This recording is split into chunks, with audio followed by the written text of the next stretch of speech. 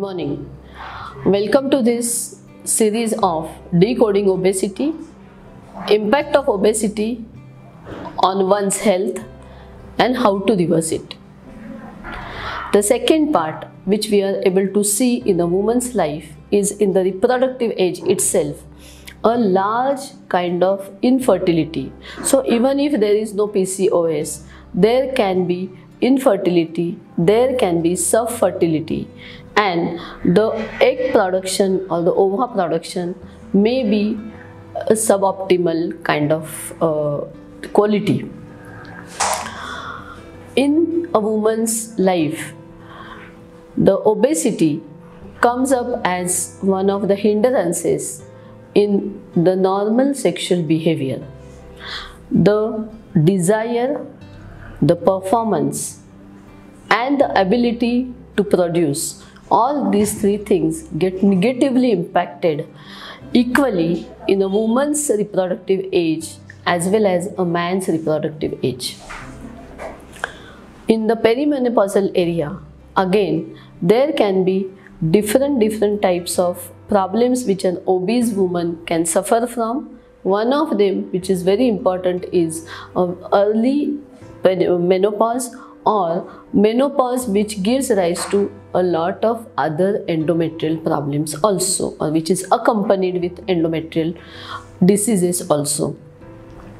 As far as the breast is concerned, the hormonal change which accompanies obesity will always impact the breast in terms of large amount of adenosis or inflammation. The adenomas or the lumps which are found in the breast are more common in a obese breast than a non-obese breast. Because of the obese breast, there is hamperment of the normal anatomy or the normal alignment of the spine in the neck and the back region, which gives rise to a kind of hump or maybe some kind of disease pattern, and it can be very painful. The common problems as far as the reproductive systems in the women are concerned when they suffer with obesity are a high likelihood of getting various cancers like the cancer of the breast, like the endometrial cancer, along with many other diseases which are common to men and women both. A woman suffering from obesity, when gets pregnant, it becomes a high-risk pregnancy.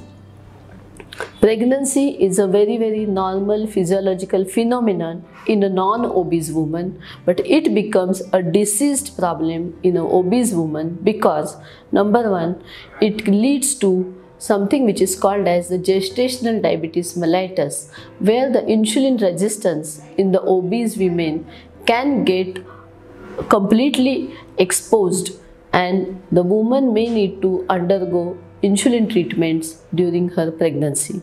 So gestational diabetes mellitus is very common in women who suffer with obesity during pregnancy.